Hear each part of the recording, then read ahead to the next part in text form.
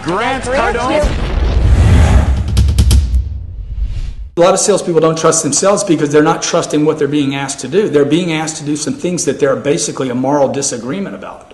You know, I don't want to lie. I don't want to trick people. I don't want to deceive people. I don't want to answer questions with more questions. I want to answer the question. I want to give people information. I want to service people.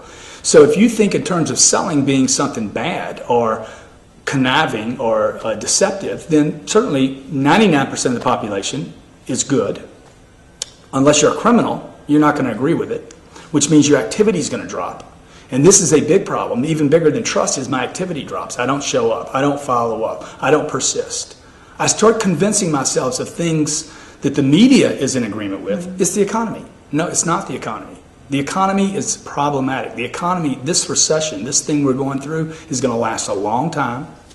And the people that can get this skill set together, to market, drive their product, persist with their clients, are going to be the people that do well.